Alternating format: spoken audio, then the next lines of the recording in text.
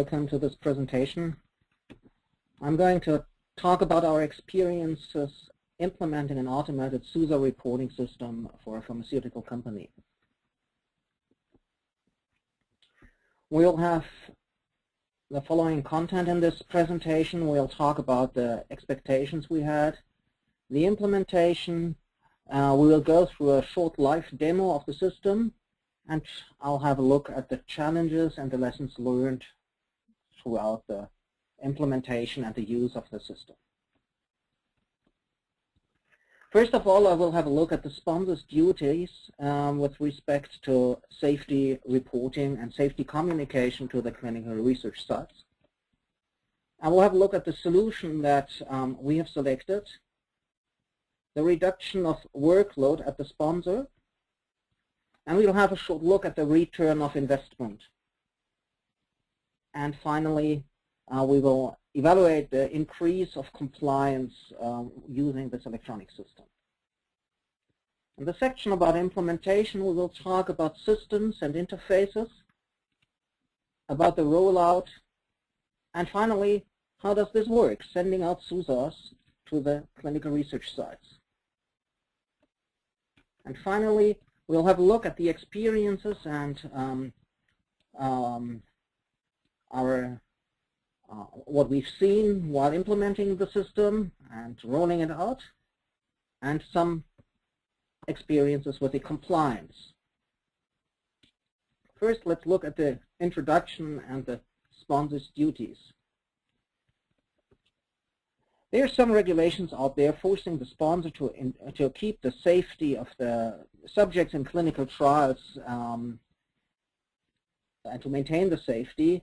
And one important part is that all new information that is known on the safety profile of an IND, of a new drug, has to be shared with health authorities, ethical committees, and investigators.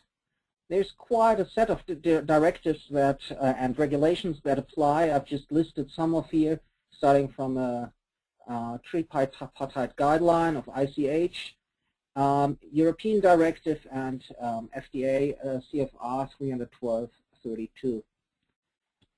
I'll not go too much into detail, but just to highlight, there are two guidance documents issued by the EMA and the FDA, which in more detail outline how should safety reporting be implemented. If you look at the CFR 21/312/32, it says IND safety reports have to go out to all investigators to whom the sponsor is providing drug under its INDs, and as soon as possible, but in no case later than 15 calendar days after the sponsor determines that the information qualifies for reporting. And this results in a pretty strong pressure to deliver information to all investigators involved in a study and that received the drug in an IND study.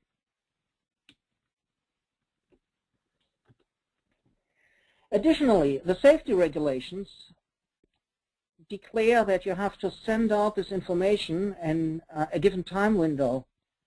By GCP, we are required as a sponsor to control that this information is perceived correctly and that we are not done while sending out the information and showing that we've sent out our mails. We have to show, on the other hand, that this information is perceived properly at the site. So we have to control what happens at the site, although it is a site's responsibility to take this information and to take appropriate action for it.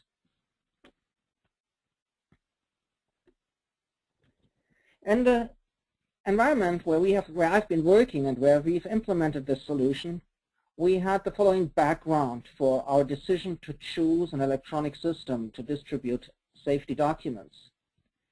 The sponsor was a sponsor focusing on innovative drugs in rare diseases. This had some impact on the type of study and the type of safety document SUSARs we had to distribute. First of all, since we had rare diseases, some of the drugs were considered orphan status, we had a relatively high number of study sites for the given number of patients. And to get the required number of patients, the global reach, the reach of the studies was very, very large. So we have sites in almost all continents of the world, in Asia, in Europe, and all Americas, and in countries which were not so easy to manage, like Vietnam, like different South American countries. And we had a relatively high number of SUSARs, since the drugs were innovative and the safety profile was not so well known before. So when we looked at the solution for a safety distribution, we were not only focusing on how to send out SUSARs to the sites. Actually, this decision was embedded in a larger decision to find a solution that helps us to collect documents from our remote sites, to collect additional site documents that were required to approve the release of IMP, to have a document share for the study teams, and to have a place where we can document and have online training available.